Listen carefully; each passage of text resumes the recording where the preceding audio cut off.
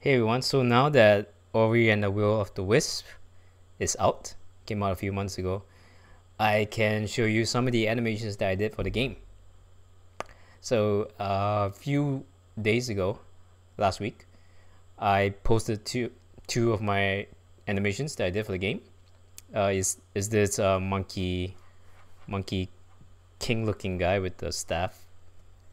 Uh, there are two animations. I'm gonna break it down and talk about my process and how I approached it, and a little bit of how gameplay animations is different, not really different, but how it works depending on what you animate in the game itself. So let's just jump right into it. So this is one of the animations that I did. This and this one that I posted. I chose this too to talk about my process is because in reality, when you actually make your animation and put it into the game, it's totally different than if you were to animate a personal animations. But if you were to animate your own personal animation, like if you look back at my other animations that I did, it's not, you can't really just take that and just put it in the game. You have there's a bit of a process. Like the animation has to loop, the character has to be in place, etc. etc. So, but the good thing about this animation is this guy's an NPC. So when you're doing NPC animations, you don't have to worry about too much about those things. And this two animation in particular, it bridges the gap between my style of animation and what's actually applicable, what you can actually use and implement it into a game. So yeah, let me talk about my process about this two animation. So when I got this task about this guy, we had no animations for him at all, and there was a brief description of what kind of character he is and what he does. So he is one of the NPCs in the game, and he upgrades your skills and your weapons. That was the description. And he's very high energy, and he has a staff. That's it. That's the very brief description. And then your job as an animator is to, figure out what kind of how would he move, what kind of poses would he be like. That was my starting point. And I just they told me that they want an interact animation. So interact animation is when you walk around the game, you see an NPC just kind of standing there minding their own business, and you go up to them and you interact with them and you buy things or you talk to them. That's the interact animation. So this animation is the interact. So he'll be up in the tree minding his business, eating an onion. It looks like an onion, eating whatever it is, and Ori hits the interact button. He looks at Ori and jumps down. That was the idea that pitched me. Maybe he could be in the tree and he could be doing something, and he interacts with this guy, weapon crafter, and he jumps down or something, and I just rolled with that. And as I said, like, your job as an animator is to make this appealing. And since when you get an animation task, you don't want to jump right into 3D right away, right into Maya or whatever software you're using. You want to do some research and kind of think about the character, and what kind of poses would he hit. Research about this guy. Since this guy is a monkey king, you want to find a monkey king looking character. So you want to find something that's closest related to this character. So the obvious choice was the monkey king, with the staff, and I know that he's gonna be flipping, he's gonna be jumping, he's doing tricks with the staff. So that was a good starting point, and this character is a lot of fun to animate with, by the way. And so I went into my kind of thinking mode and draw out the poses. When you get assignment, try to always draw out the poses at least. The sun is hitting my face. Okay, let's go with that. Yeah, you want to try and draw out your poses, so you have an idea. At least do that. Even if your drawing sucks, my drawing sucks as well. It's just a bunch of lines and it's a mess. It doesn't match with his character. Let me show you my 2D animation of this. Yeah, draw at least, you can do at least draw the poses out, the key poses. Even better, you can do it in 2D, like a rough 2D animation like this. This was all done in Maya. Maya has this tool called Blue Pencil 2. You have to pay for it, but it's totally worth it because it really helps me visualize what I'm trying to do. A lot of animation teachers will tell you this is like, if you plan to fail. No, wait, something like that. Okay, something about if you don't plan, you plan for failure, something like that. And that's very true.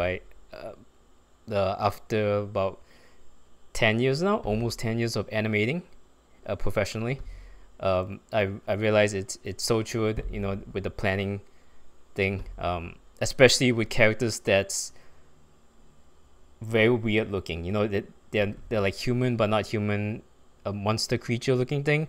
It's really hard to grasp what they're trying to do. What you visualize in your head and actually what you actually put out, it's very different, because these movements are not real. You don't see people do things like this. It's not like an idle animation or walk cycle. You see that billions of times. You see people walking, you see people just idling and fidgeting.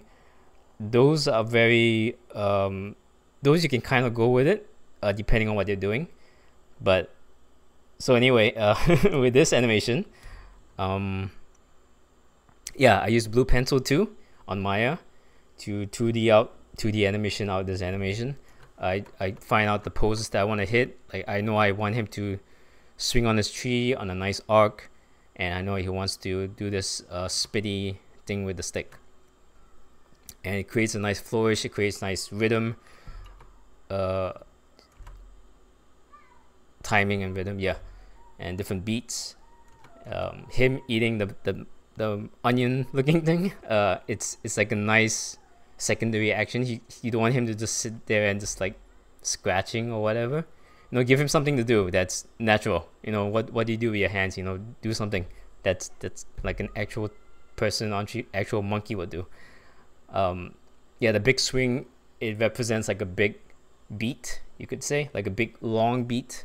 The staff spinning creates like a kind of like a humming noise. Like, you can see this whole thing like music. You know, there's different. It's like an orchestra. There's like the violin guys, and there's the big drum guys, and then there's all girls, big drum people, and the little plate, that little thing. All these little things, it creates like an orchestra. So that all these little things can represent like his hands, and this big thing could be his legs, and this small thing could be his ears. So you could see your animation as an orchestra, different instruments, different timing, different sounds, something like that, right? But timing is the main thing in this, timing and posing. So once I got this down, and then I would get feedback. I would share this to my coworkers. So we have like a little social media platform where we show our ideas and other stuff. And they give me the thumbs up, and you know, to go with it. When I was working with Moon Studios, it's very open, transparent culture. So everybody can give ideas, and everybody can pitch in. So that's very good. Once I got the okay, and I decided to go with start blocking out the poses. So this is my blocking pass. You see everything's in stepped. I even added the spinny staff motion. This is just a poly mesh, and you just deform it, duplicate it, so you have two, and you just have it spin at a certain speed. It looks like it's spinning really fast. That's the trick. What else? And you want your camera to always match whatever you're doing. So if you haven't played the game, it's a 2D platformer, and the camera is really far away, so everything is very small. Like the characters are really small. Even this camera right now, it's actually pretty zoomed in, because they're actually smaller than that. What else? Yeah, so in this phase,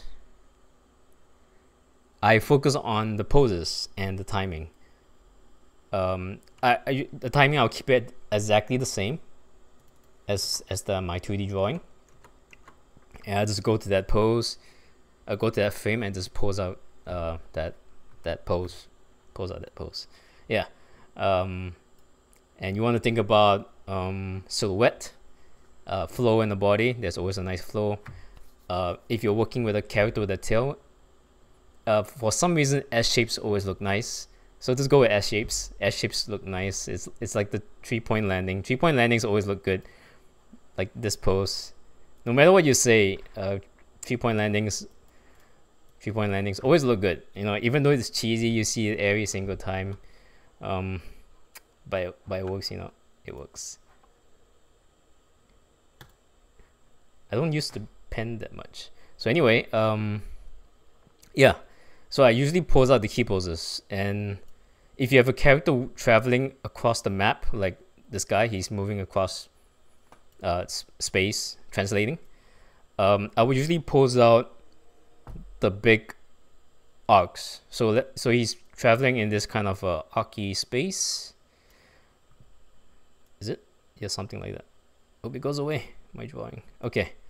So I would want to pose out when he gets here, and when he gets here. These are the poses that, you know, kind of like blocks out his space that he's gonna move to. So and this pose, of course, the first one. I don't use this drawing tool that much. So anyway, in this pose. So there's this pose, and you have this pose. I think somewhere around here I pose out another. I pose out another pose. Pose out another pose, yeah. And I'll pose out this one, and I will pose out this one, and the final pose. He's going to his idle pose here. So, yeah, once I got those four poses, yes, 1, 2, 3, 4, 5 poses, right? And then I'll start going in between. You know, I'll go into like start posing out the pose where he jumps off, like this one, or when he swings through, and when he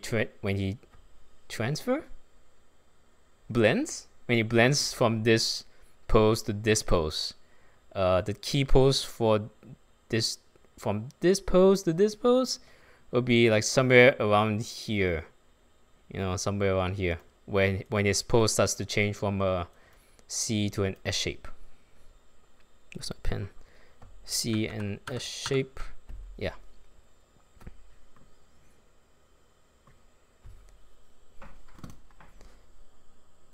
And what else? And like his contact pose, this one, when his foot touches the ground, that's his contact pose.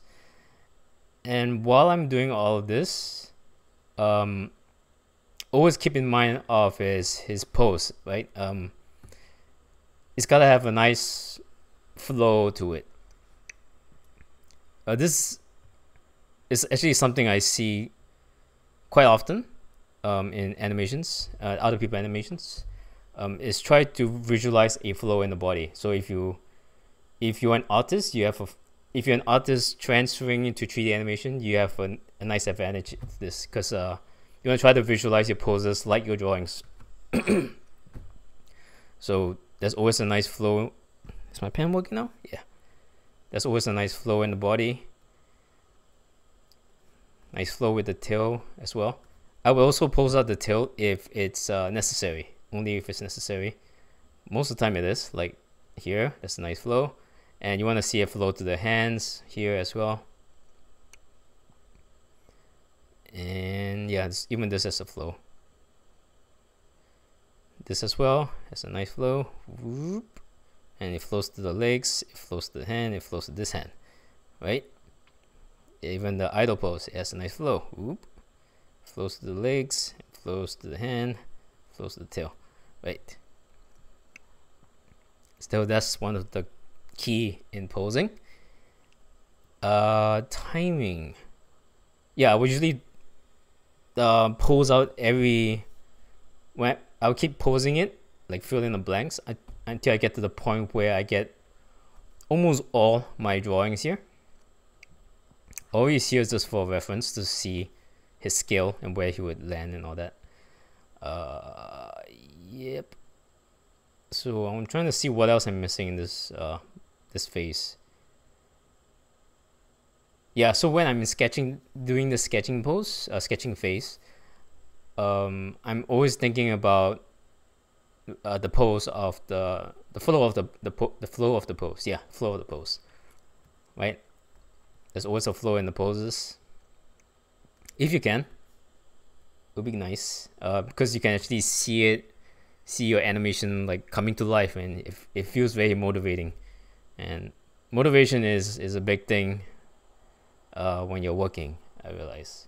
So when I realized, yeah, because I haven't been posting any videos for a very, very long time, right? Yeah, so as I said, like the tail, you want to block out the S shapes and the C shapes, like this S shape right here, and even the C shapes. The thing about tails, right? It's the big thing you want to think about is it's constantly going from an S shape to a C shape, then to an S shape, then C shape.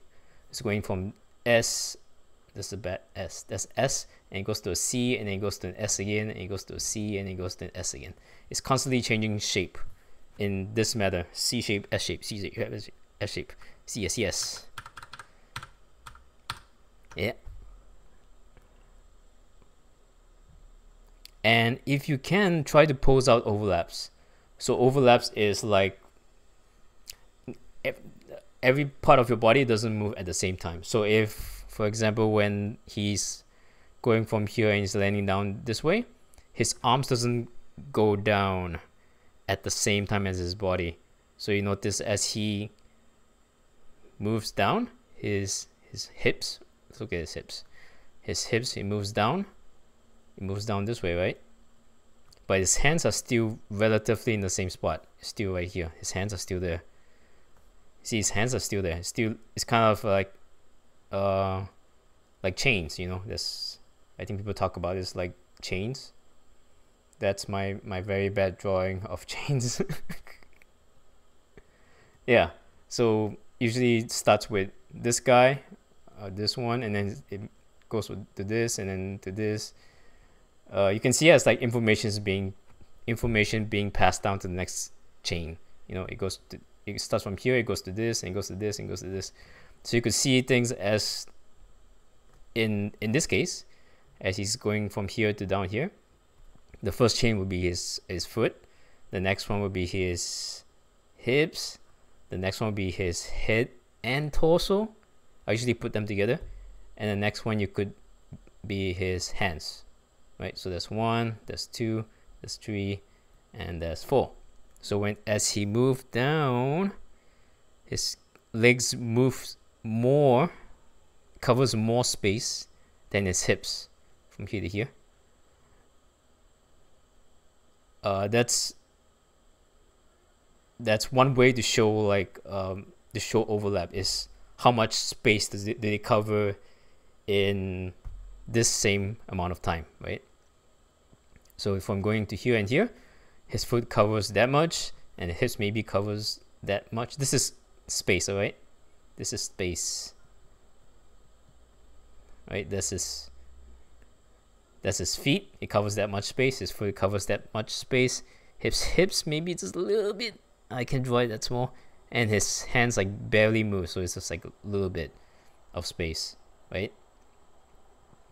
So that's one way to show overlap, is by showing how much space they cover. And because it's different parts of the body, they weigh differently. Your feet weighs differently than your hips different to your torso, and your arms, they weigh differently. So their spacing is totally different to each other. And it makes your animation more organic, not like a robot. Let's see.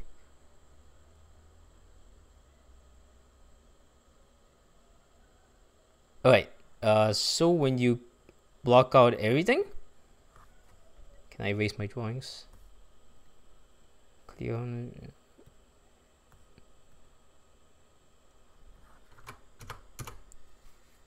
Okay, yeah, it's gone. So when, let's say you finish all this phase, you blocked out everything. Let me see. What am I missing?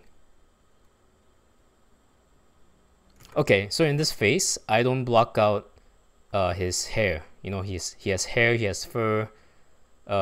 His tail deforms a little bit. Fingers and fingers. Yeah, fingers. I won't animate them barely, unless I really need to. Like if I were to show his hand grabbing onto this tree, it's just open or close. That's it. I don't need to draw like fingers overlapping like that. You don't need to do that. It's unnecessary at this point. The blocking phase is about the big picture thing. You know, the timing, the posing, the overlaps kind of. But main thing you want to look at is the timing and posing. I think people talk about this all the time. Timing is the most important thing in animation, even in music. In music, it's the most important thing. In comedy, it's the most important thing. So in animation, timing it's the most important thing. Like if you look at, there's some animations where the animation is not very polished, but it still looks good because the timing is good, maybe the writing is good. You know, you have other things that compensate to make the whole thing look good. So that's what's important in this whole big picture thing, you know. Let's see.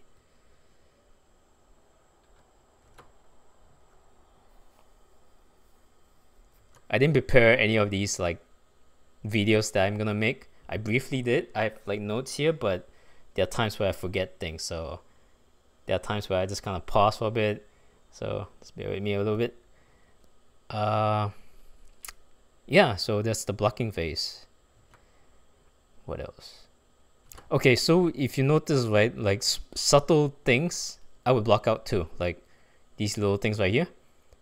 I could just go from here and then end this pose, but because I want to show like a bit more, maybe it's just my thing, right? In blocking phase, I like to pose out as much as possible, but not too much where I'm wasting too much time. So because I'm pretty familiar with these little things, like when he's settling to his idle pose, like because I do it so many times, he's always going back to his whatever pose he was at. I know how to pose it out and to show overlap, and it kind of have a nice like nice settle instead of like a sudden break. You know, if I were just to go from here and it goes to this pose, like it's 1-2, it feels like too sudden, and I like to put a bit more detail on the blocking. So I would even block out like, you know, him going down and going back up to his idle, and sometimes I go back down to this kind of like 1, 2, 3 kind of like a beep kind of timing. That's just my thing. And I like to pose up overlaps as well. So even in small things like this, so when he's going down from, let's say this is the top, this is the bottom, and this is his idle. Oops. Yes. So even like his hips, this is torso, his hips are here, and his head, right? So this is 1, 2, and 3, and I would overlap these three things. to kind of show some naturalness into him, you know, a bit more life. I just like to do that. This a personal thing, and maybe it's unnecessary, but you know, it works and it looks good. So, and after blocking that out, I get to my my final thing, and you notice there's a lot different. There's a lot of new things that's added. So between this and this phase, there was quite a lot of iterations. You know, after I block it out, I show it to people, and then I get feedback, and I work on that feedback, polish a little bit more, show the people again, get a bit more feedback. So it's always a feed. What's the word? So you're always showing people, getting feedback, and you work on that feedback, and you add a little bit more of the polish. Then you show that again. Show that again. You get more feedback, you fix that, and you add in a bit more polish. So it keeps going up. It's always like 2 steps forward, 1 step back, 2 steps forward, 1 step back. So when you look at the grand scale of this animation, it's always constantly going up, even though if you do have to like kind of step back and kind of fix previous notes and such. So one of the big things you notice is his arc right here, this part of the animation, his jump right here. You know, the main feedback that I got was that his jump was not high enough. Him going from here to here, it's too sharp. It's just from here and you know, it could be a bigger arc like that, you know, instead of like a because even though it does make sense, you know, he wouldn't want to jump. It doesn't make sense to jump up that way. He could just drop down, but this is animation, so it doesn't have to make sense, but it does have to make a little bit sense. But for the most part, it doesn't have to make sense as long as it looks good, you know. So that's why the jumping up looks good, you know. This, and you can see it. You can definitely see it. It's like a nice big arc, and it creates a nice, like a little bit of a timing. It goes like, it's like a nice air time, and it swoops down faster. And there's like a nice stop in the air right here, and the stretch down like that. What else? So one of the things that I get a lot about is smears. People ask me about smears. How do you do them? It's hard. It's not hard to explain, but okay, let's try this out. So if you have a person, yay, person, yay, and he's jumping up, you want to know which part of his body is going up first. So maybe he jumps up with his hands reaching up, so his hand reaches up first. Oh my god, my drawing's not great. His hands could be the first thing that stretches, and then it works down the chain. Then his torso stretches, then his hips, then his legs. Instead of like just taking the whole character and just like stretching the whole thing, that looks kind of strange. So you want to stretch one thing at a time. So it starts with the head, then the torso, then the hips, then the legs. Let's see, did I do it here? It's been a while. In this case, you wouldn't want to stretch the head. That looks pretty strange. So in this case, you see the torso stretches, and then the legs stretch, and then you can see the torso starts, you know, going back to his normal state. He's slowly stretching, going back to his default stretch. Yeah, and you could see the legs, you know, start stretching as well. And the tail is definitely stretching. You know, it's gotten like twice as long, I think. Maybe? I don't know. It looks like it. Yeah. Yeah. And the arms as well are definitely stretching. Ooh. And You also notice that his armor here, it's ridiculously stretched, but it's so quick, it doesn't matter. People don't see it. People just see the whole entire thing. There's a nice flow to it, so people look at it, that it just feels good. That's what I always aim for, is, you know, you just watch it. Does it feel good? Does it feel cool? It's like, okay, that looks good. That feels cool. Okay, that's good. It depends on your style, of course. If you're doing like something more realistic, like a VFX animation, that's totally different. I worked in VFX as well, and I did not enjoy it that much because of that restraint that I have to make things look like real life. Oh, the sunlight. Okay. Yeah. Anyway. What else? Oh. I think in this stage, yeah. At the very, you don't want to touch the tails and the furs and all that little dangly bits until the very end of it, because you don't want to waste too much time. You there's a chance you might start to change things up, and you know, just focus on the big picture things as you work. You know, always focus on the big picture things of whatever you're working on. So when you're in the polished state, this is the semi final polish, right? You want to look at the torso, the arms, the legs, some hands, because this character is going to be so small on screen, you're barely going to see any fingers like overlapping. So it's not that important to put any kind of fingers and tails yet. What else? Yeah, if you've seen this animation in game, the timing is a bit different, because the way, I don't know what it is, but I've seen this in a lot of animations. Like for example, Dauntless. I've seen the animation in Maya. It's like really good. It's like perfect. But when you see it in the game itself, it feels different. The timing is different. One of the thing is because there's so many things going on. There's like, you know, there's a nice tree.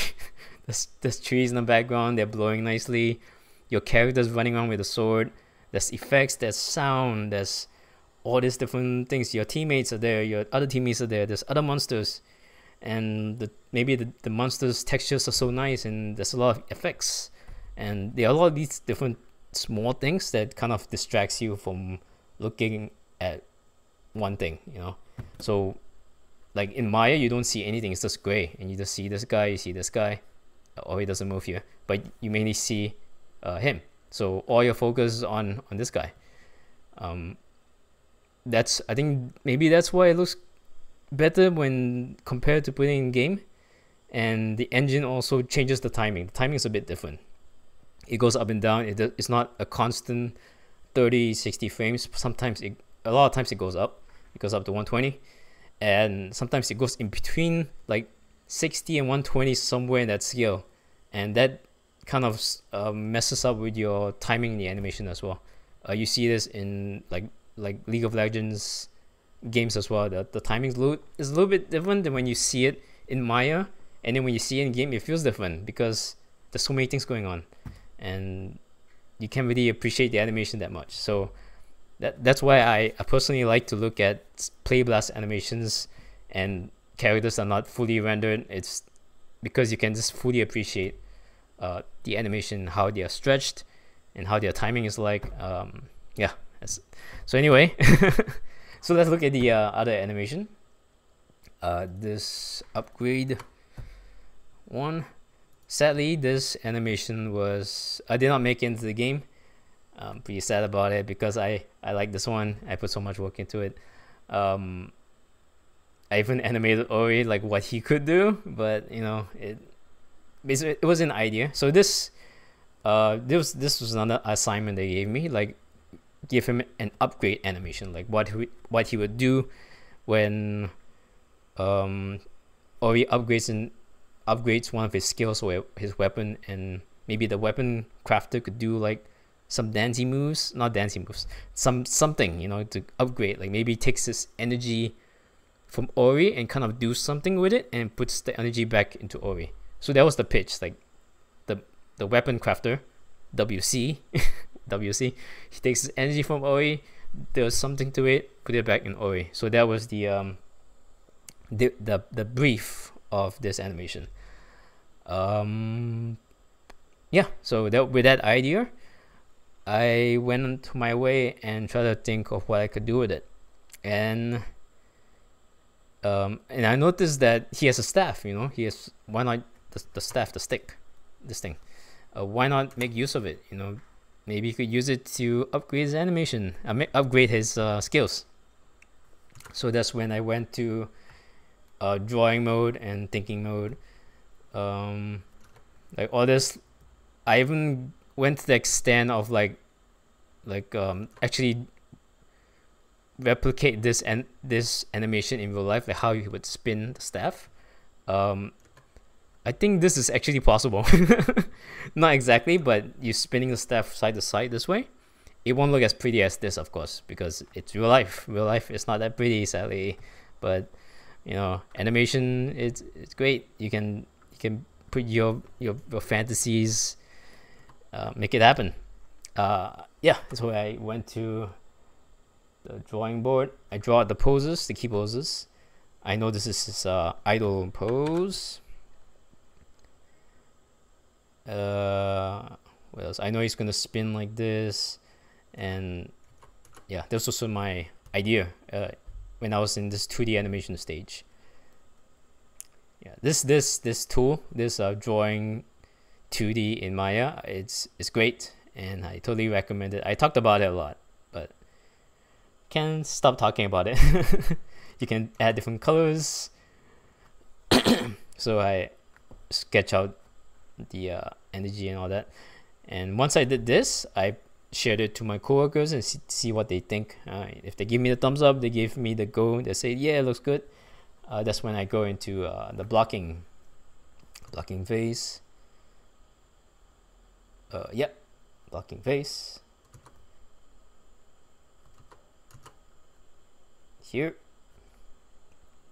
Boop. And he does his key charge up. And this, yeah, another good thing about this 2D animation blue pencil thing is you can draw in like the VFX, because VFX is always a big issue in Maya for animators. Like the VFX really does, the FX I mean, really does help with whatever animation you're doing. So I would 2D animate the VFX in, and you know, just to get a feel of it and to share it with people, like how it's gonna look, or to share it to the FX artist, like what he could possibly do. And I wasn't in the last 6 months of the development of this game until it's released. So when I was still in Moon Studios, they did not put this animation in yet. So and apparently they couldn't put it in, and totally understand, because imagine if you go to this guy and you upgrade your weapon and he plays this animation every single time. You know, it would be very annoying. And for right now, I think you just upgrade your animation and it does nothing. You know, it just upgrades your skill. It's totally understandable, because I wouldn't want to see this every single time. So what else?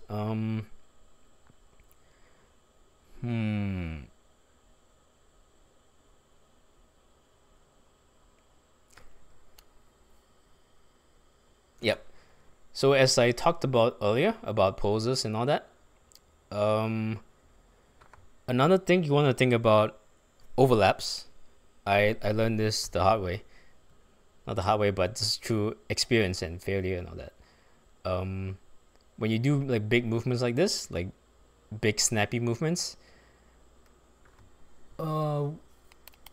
think about your opposing limbs going the opposite way, like your hips and your chest.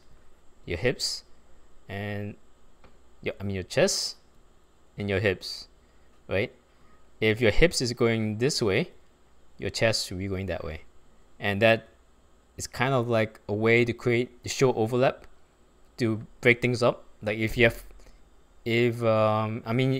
guys are animation students, And if you might get notes like the character looks too mechanical, break them up a little bit. You know, it's a pretty vague kind of note. Like usually I hear this a lot. Like I see this a lot in animations as well. That the animation looks mechanical, like it just looks stiff, and I didn't know why. I just know that it did not look real. It did not look organic. And one of the key things is breaking things apart. You know, things go up. Things don't move at the same time all the time.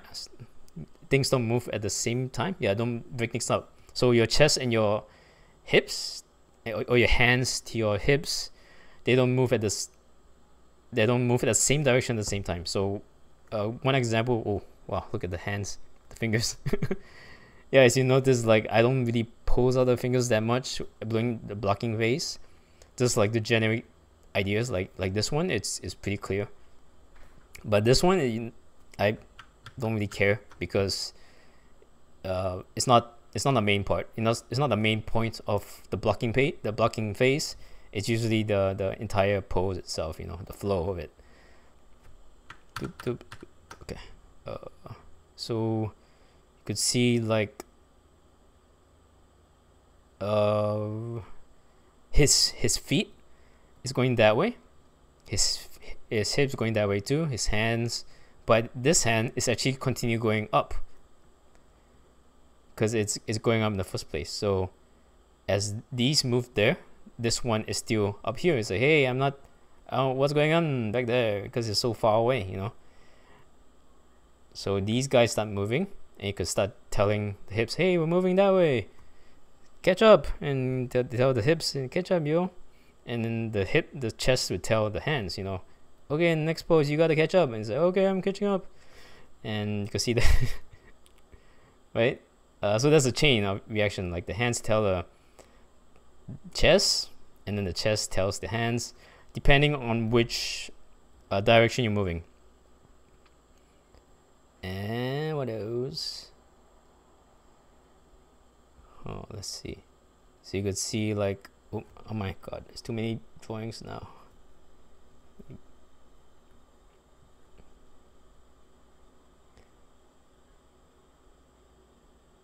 Yep, you can see like the hands, this hand, oh my god, the drawings, go away.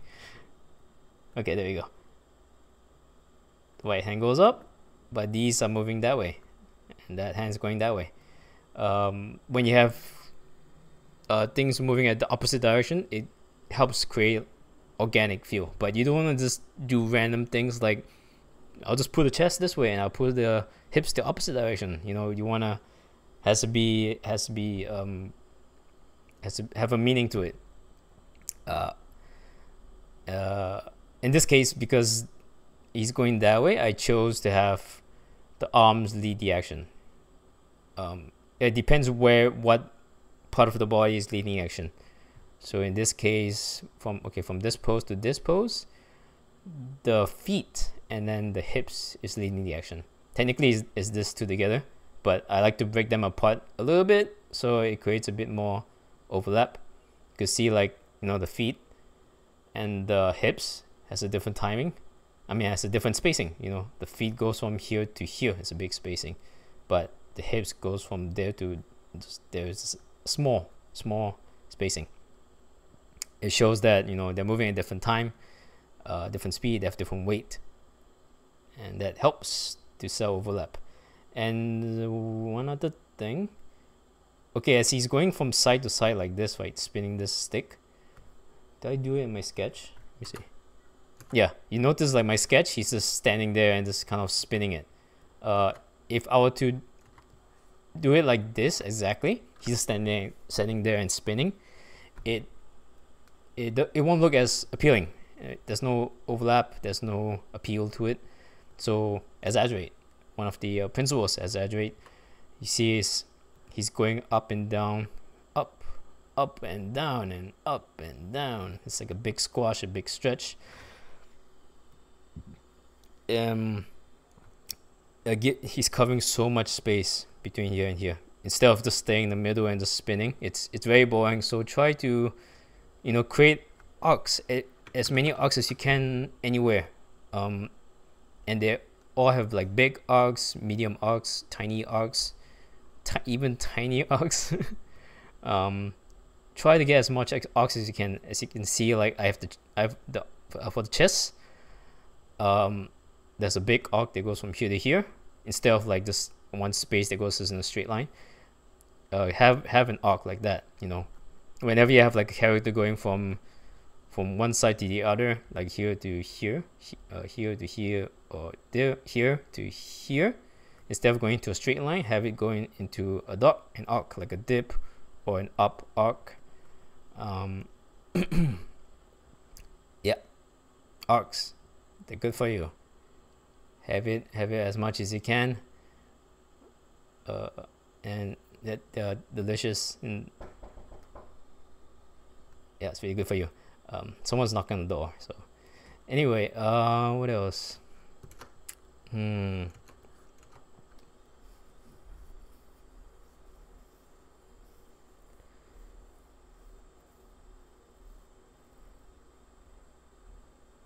Trying to think what else I could talk about. It's been so long since I worked on this. So yeah, you know, this loops because the end pose and the beginning pose has to end the same. And what else? Yeah, posing. Another thing about posing, I have like I have classes of posing. So there's A, there's B, and there's C. An A class is an animation, a pose or frame or an animation that you will see millions of times. So an example would be an idle pose, or a walk cycle, a jump animation, an attack animation. These are A poses or A animations, things you'll see it every single time. So in this case, this is an A pose because this is idle pose, and you want to make it as good as you can, as perfect as you can, as much as you can. Yeah, as good as you can. An A pose. And the B pose is a pose that you will see for a short bit. You will see it, but you don't notice it. You see it, but you don't think about it, right? Poses like this, you would think about it, but poses like this, maybe like this is a B pose because he holds it for maybe, you know, there's a beat there. It's like beep. There's a bit of a beat. That's a B pose. That's a B pose right here. This is a B pose. Because if I go like here, that's like a bit of a stop. That's a B. That's a B pose as well when he gets to this side. When he pose like this, it's B A pose. It's a B pose. Yeah. And C pose. C pose, you barely see it if you're not an animator. If you're not an animator, you barely see it at all. You tell them like, hey, do you see that? And like, they have no idea. Even animators don't see it, because the main point of the C pose is to feel. It's the smears, the stretches, the like this poses right here, like this stretch. You know he's stretching across that way. You just don't know how.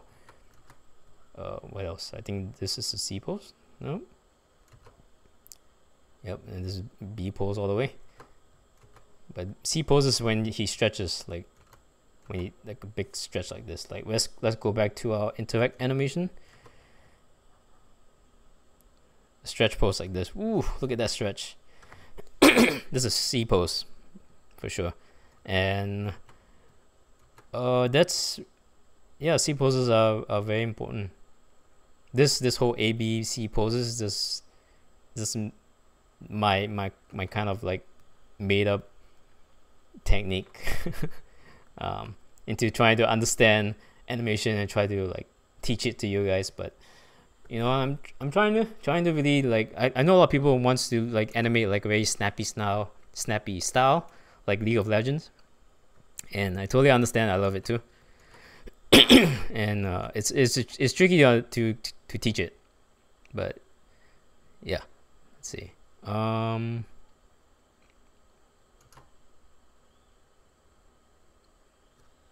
What else is there? Let's go back to that one.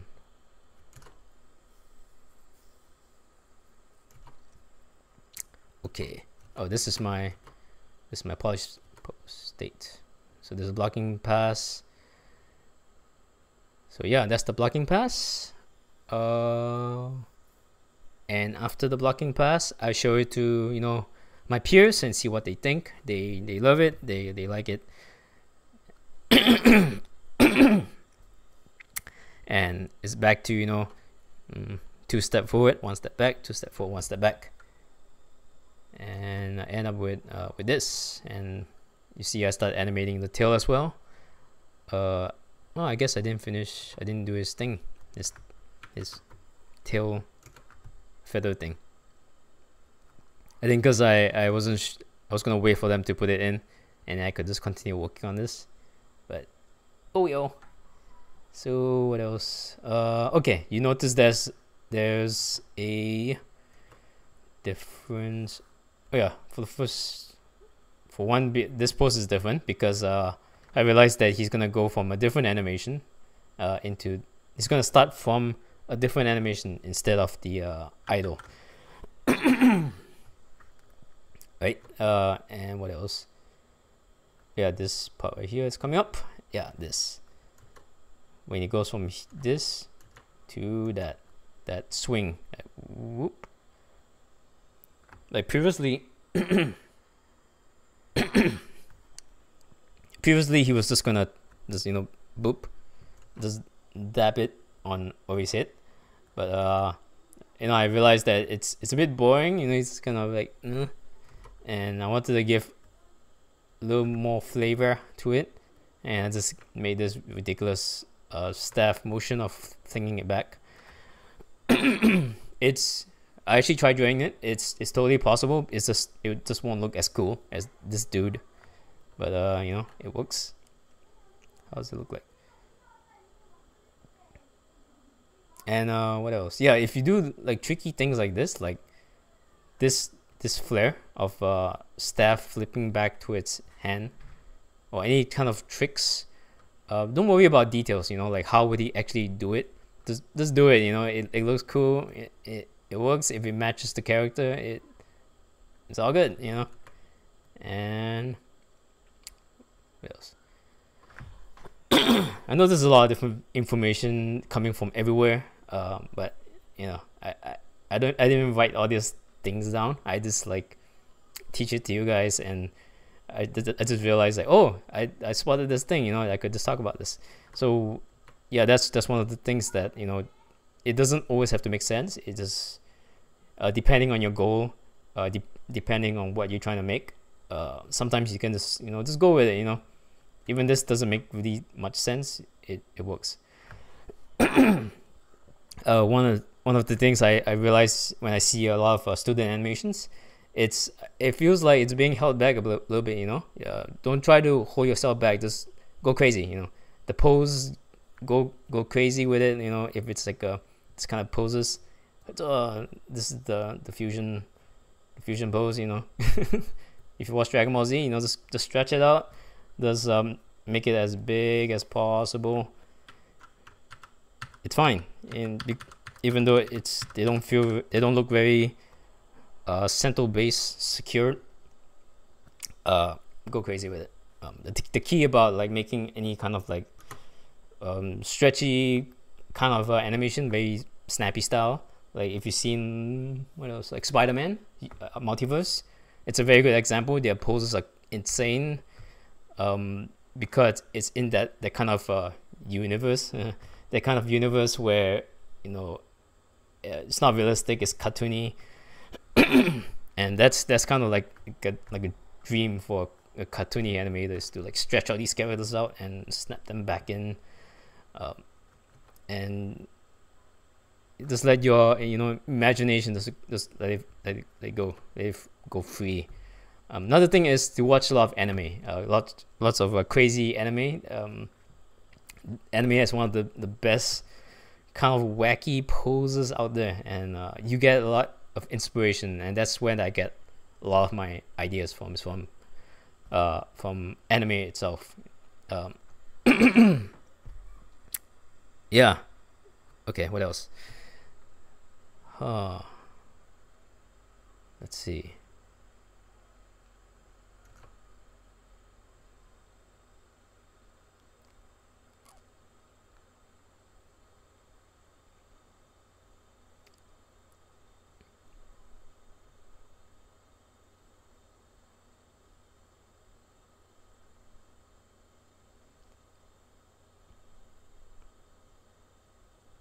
Hmm.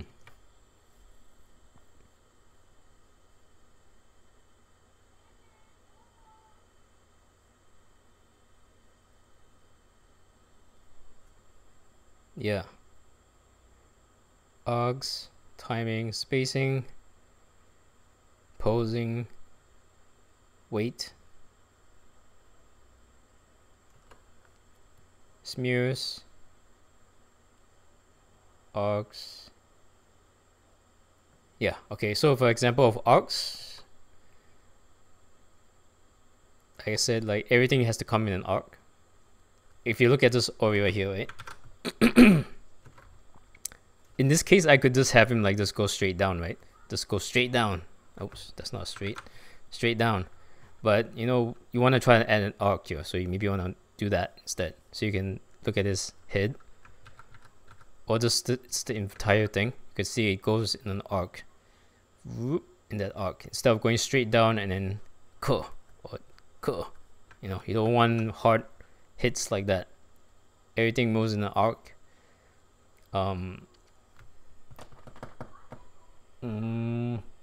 This is something I heard it from an animator, is like they think about certain things that, you know, you could take from.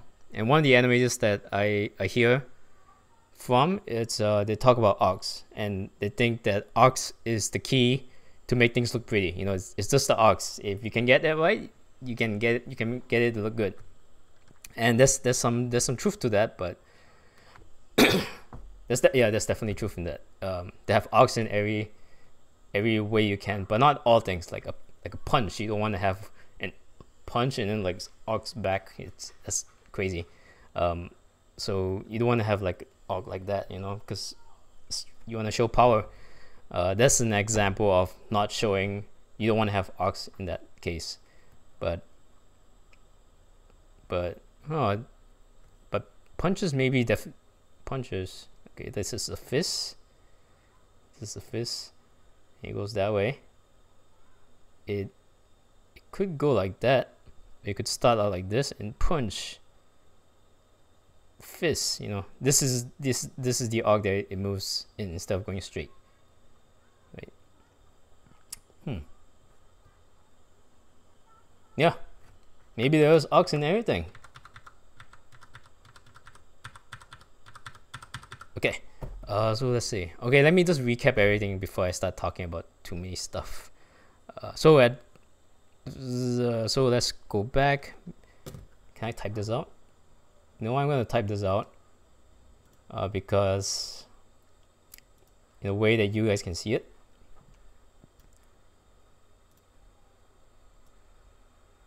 Okay, so in the blocking,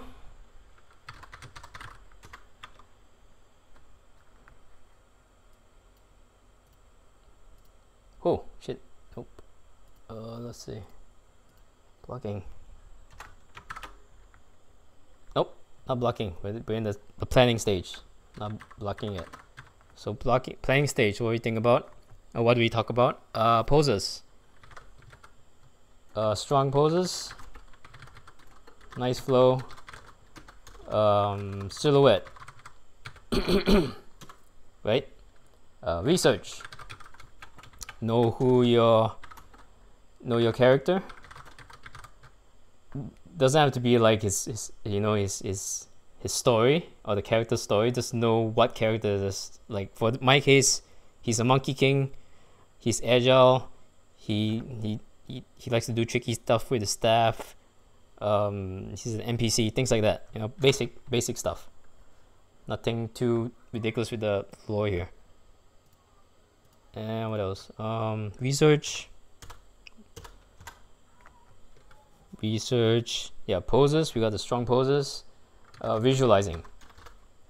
We're not talking about your goals.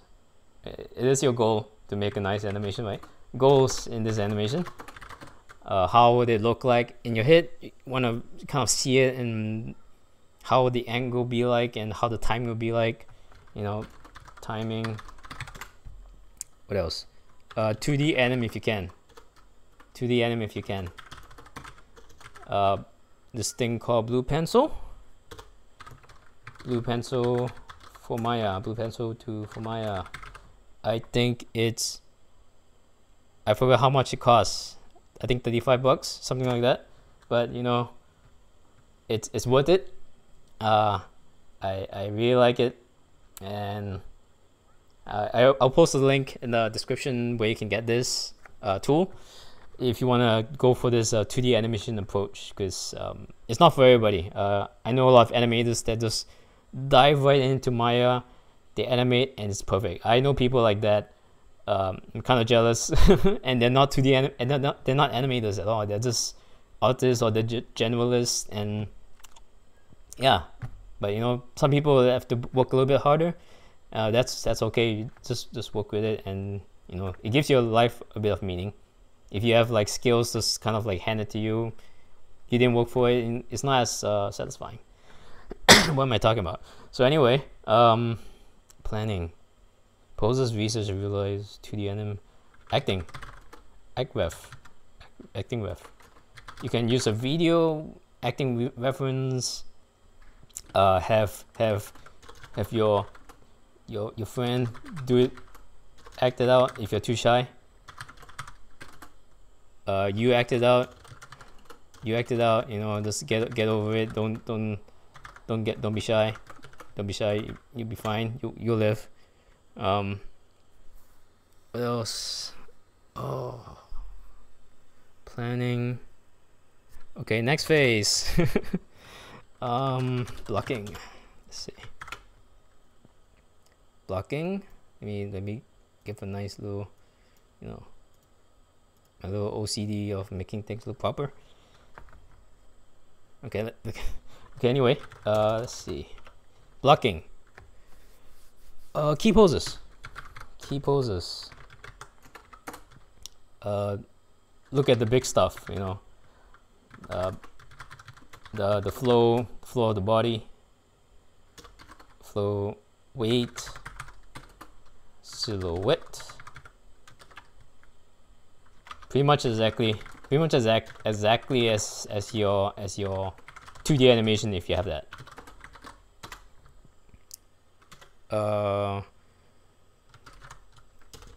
Timing follow your 2D animation.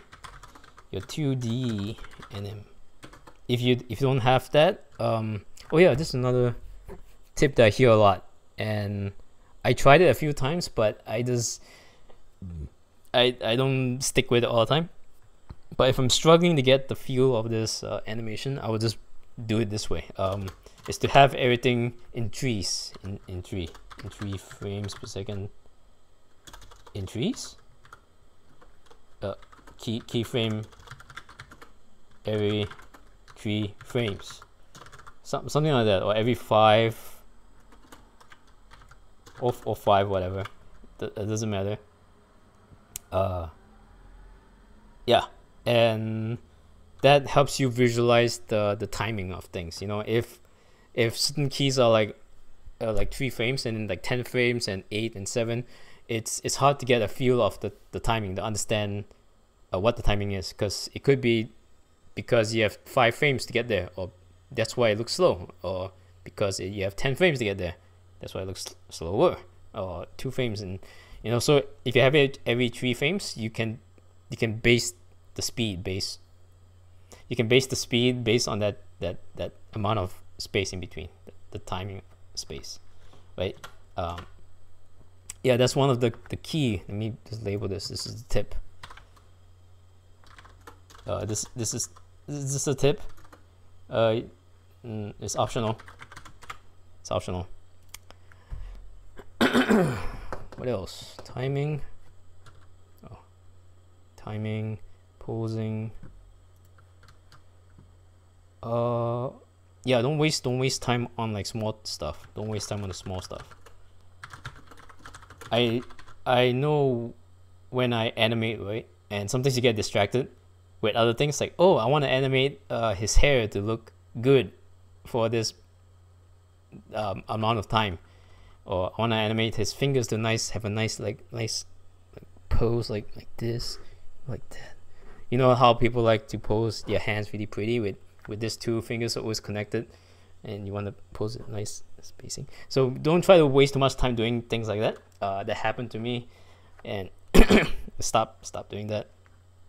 If it's grabbing something, just grab it. You know, just grab it and just pose like this. Don't finance the fingers way too much. You're wasting too much time. So just make it.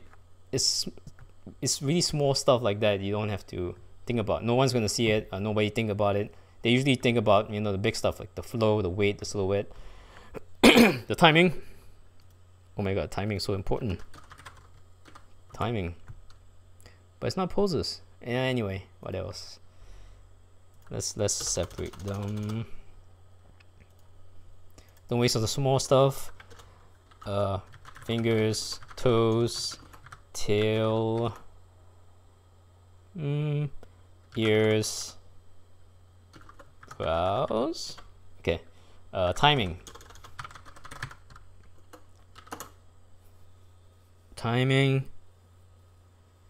Yes, timing. Let's see. In the blocking pass, timing is about 80% there. Timing is about 80%.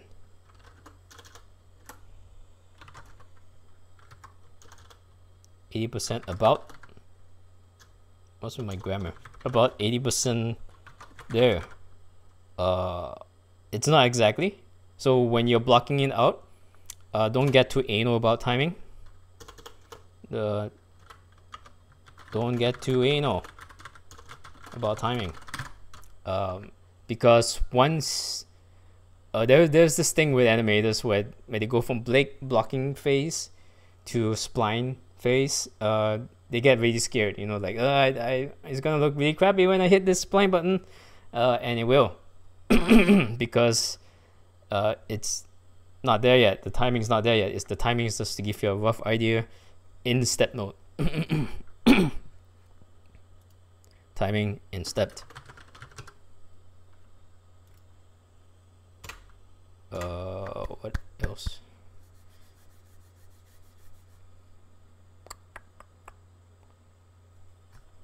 Let's see. Look at my notes. Pulls out overlaps.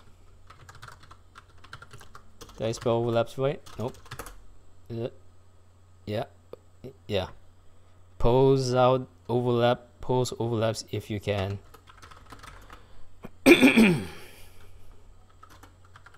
Things move in different directions.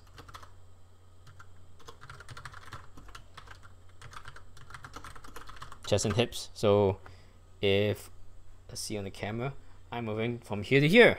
Let's see, my head is one thing, my chest is one thing. So maybe my chest would go first, then my head would go. Or you want to do it the opposite way, and then the opposite way, same thing like that, right? Or you can do it like if you want your head to lead the action, so your head would go first, then your chest would go, and your head go first, your chest. It's like a dance move. Okay. So pose out overlaps like that instead of having like this is one key pose and this is one key pose. You want to pose out the overlaps as well. It really does help visually see your animation. So yeah, blocking phase is really important. I do have to talk about this blocking phase a little bit. Let's see.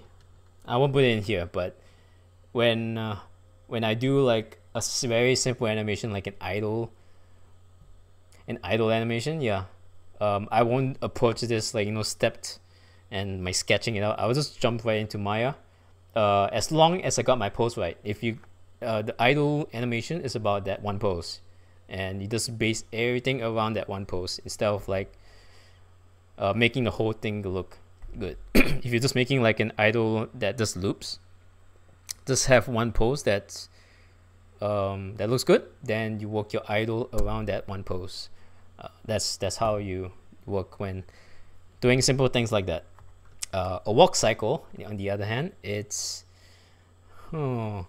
walk cycle. On the other hand, you don't need to sketch it out. Maybe you do, but in most cases you can jump right into Maya, but you still start in this like stepped phase. But it really depends on the character of the walk. So yeah, I can't really say much about that. Not right now, at least. So blocking. Oh yeah, there's this blocking plus.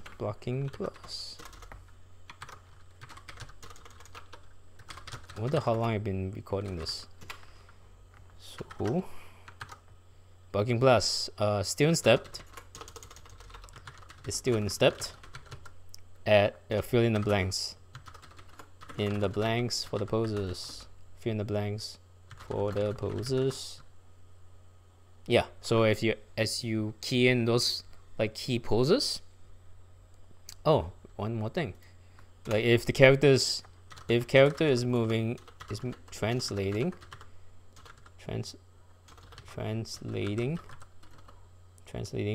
block out the path. Block out the path?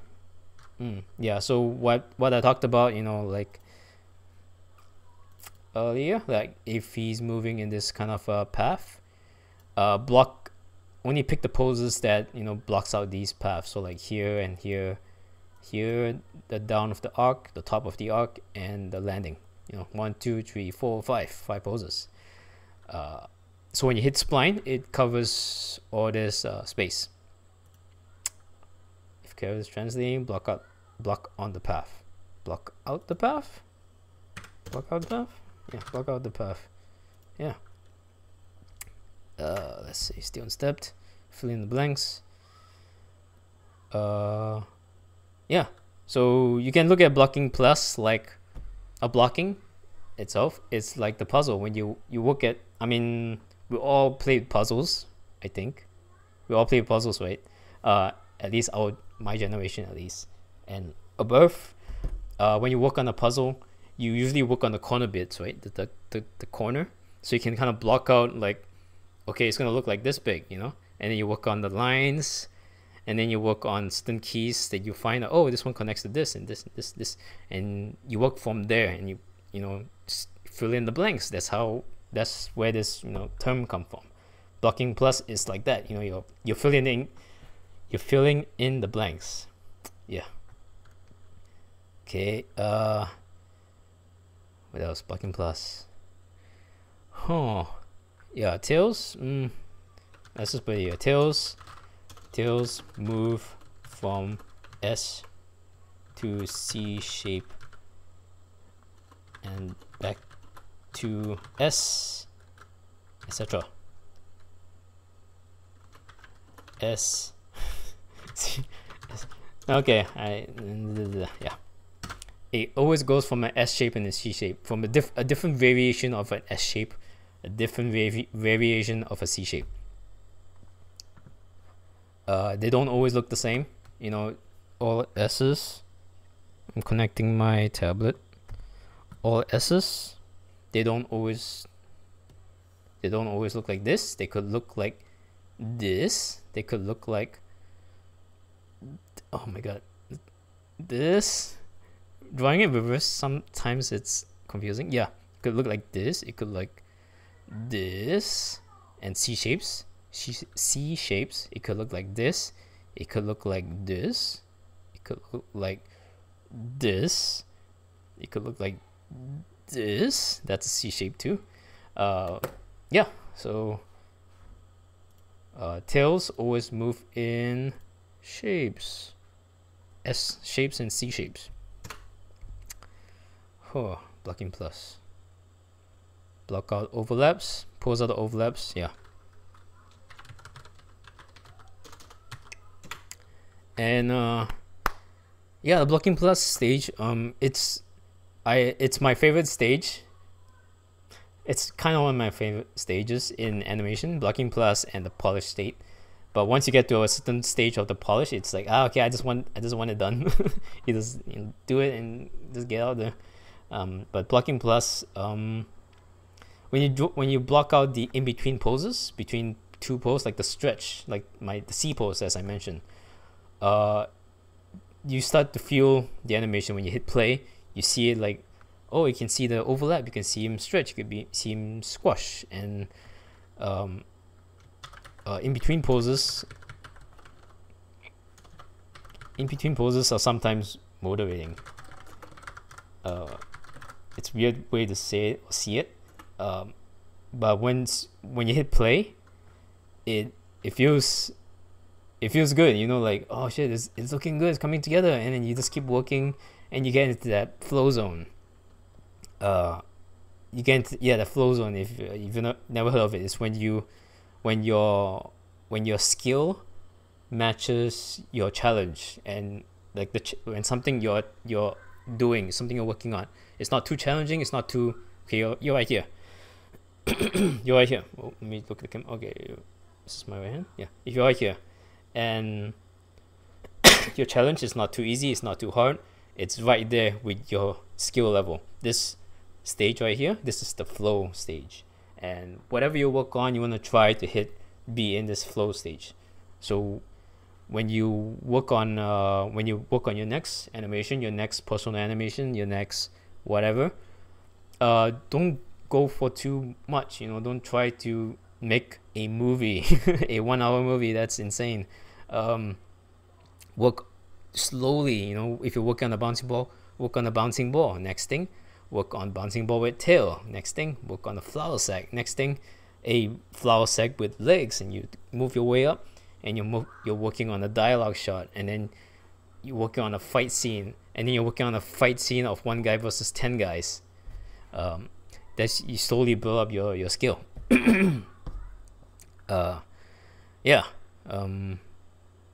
That's flow state, and that's how you get yourself stay motivated. That's the one I'm trying to say. I don't know why is this here. Should I put this here? Okay, whatever. Blocking plus. Stepped mode.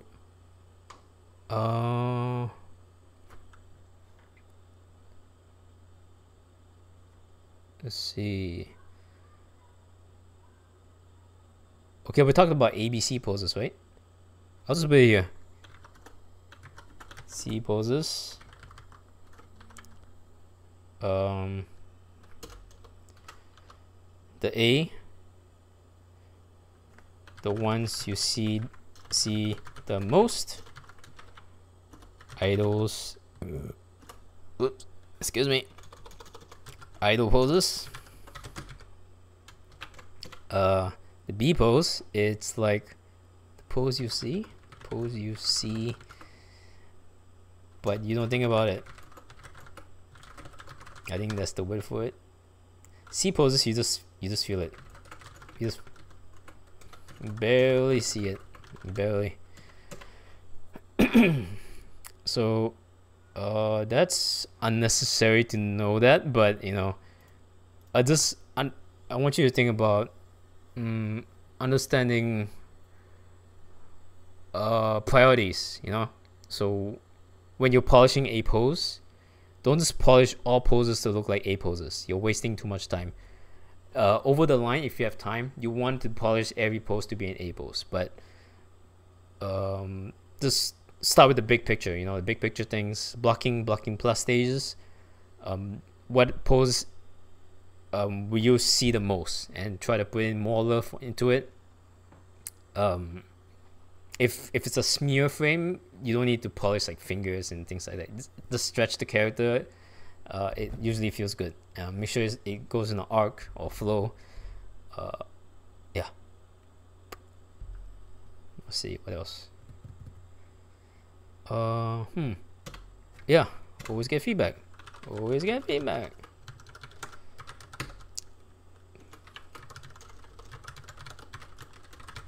Yeah, before you go spline, go get feedback. Um, I so I rarely see people's.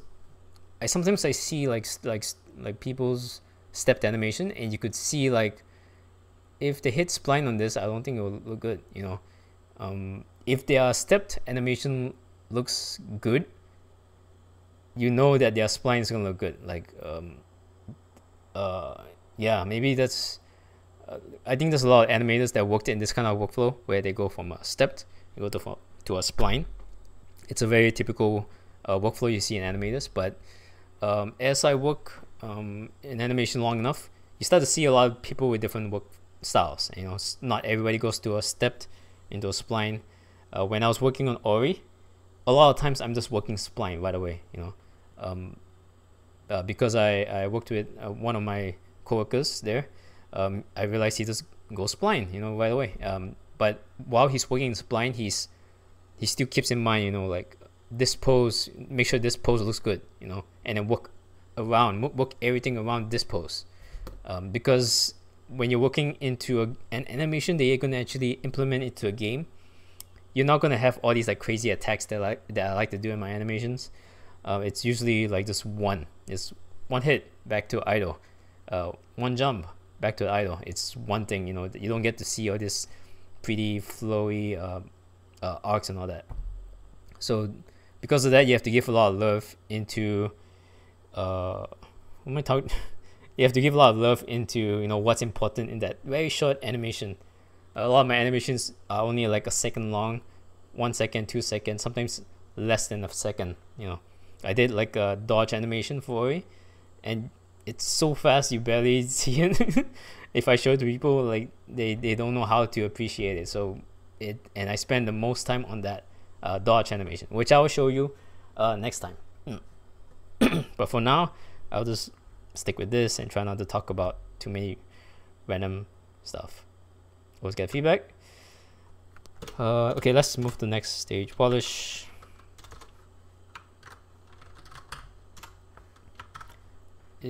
Polish.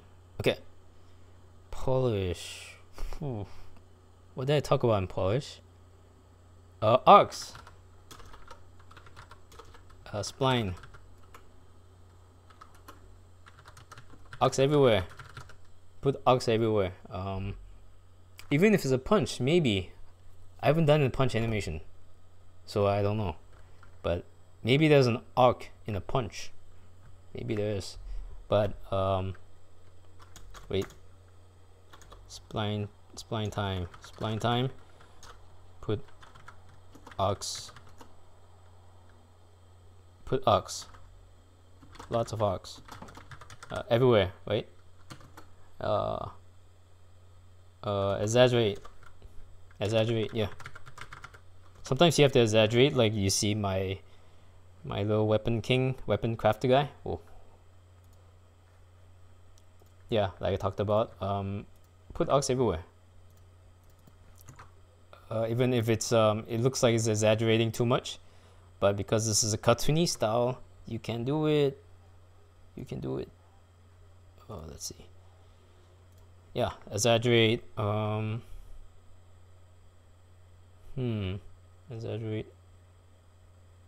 Yeah. Oh, I don't know much to talk about in polish. I'm trying to figure out. Let's see. Let me look at my animation again. Okay, yeah, spacing. I don't know if I should put it here, but spacing. Everything has their own spacing. Legs, hands, head. So like head spacing, like if I whip my head from one side to the other, the spacing is one way. If I whip my hand like that, it's a different spacing. If I whip my torso from one side to the other, it's a different spacing. So everything has a different type of their own different type of spacing, and try to vary that out. So not everything has not everything has their own spacing. So hands and doesn't have the same spacing as your hips, since they have different weight. So different weight has different Spacing, different weight. Different weight have different spacing. Different weight have different spacing. Yeah.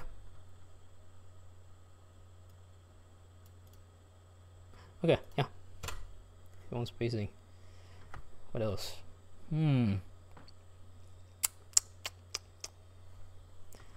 Okay. Keep the ears, the small stuff.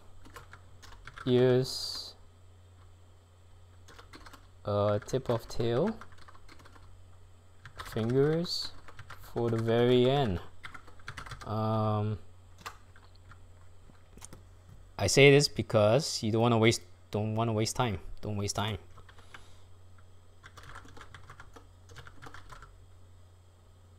Let's not put that in. Okay, yeah. Keep that at the very end because you might change things as you polish in this spline stage. You might move things around. The timing might not feel right when you spline out. So yeah, the bridge between like pot blocking and spline, it's very different. So it's the timing is different. So don't waste time doing the small stuff. Always look at the big picture. My tips are everywhere. I mean, like, it's all over the place. Like it's not consistent, but you know, I hope it helps. I hope it helps. So yeah, I think I should just call this. Yeah, thank you for watching. I'm pretty exhausted right now, and I'm gonna make another video. I'm working on some of my own animations right now, my own personal animations, and I'll show you. I'll show you what I got. It's a little bit different from what I usually do, and it's a bit ambitious. I want to try something different, and but you know, just like I said, you know, always challenge yourself just a little bit. Don't go overboard. Don't make a movie. You know, just make yourself a little bit more. Just challenge yourself a little bit. So right now I'm working on something with moving cameras. I don't usually move cameras a lot because cameras kind of like takes away your animation. You don't know how your character is moving, but I like to work with moving cameras again because I stopped animating the cameras, you know, while I was learning animation, and I want to, like, you know, see what I can do. But yeah, I'm gonna leave some links on the description. I'll show you some examples of like very good blocking passes. I came across some, and I came across one. I forgot his name, but it's Jesse something. I think you guys know, maybe Jesse something. It's like a Team Fortress 2 animation. It's really nicely done. You know, some good examples of what a very nice stepped blocking pass looks like. And you know, in the future, I'm gonna break down some of my other Ori animations. It's a hero character. So today, I kind of break down the NPC character. Gameplay it comes in 3 different categories. There's one for the hero character. Hero characters are the characters you control. There's NPC characters, which is like people that you interact with, like people you talk to, but you can just straight up animate it, and it usually just works. NPC animations are usually like that. And then enemies, it's a little bit different because you have to put more focus on certain poses and the anticipation. So it feels more fun to fight whatever you're fighting. So that's the 3 different categories in gameplay animation. But cinematics is not included. Cinematics is a different category. So yeah. So next time I'm gonna do some Ori animation stuff, some Ori animation breakdown. Yeah. Thank you for watching. See you next time.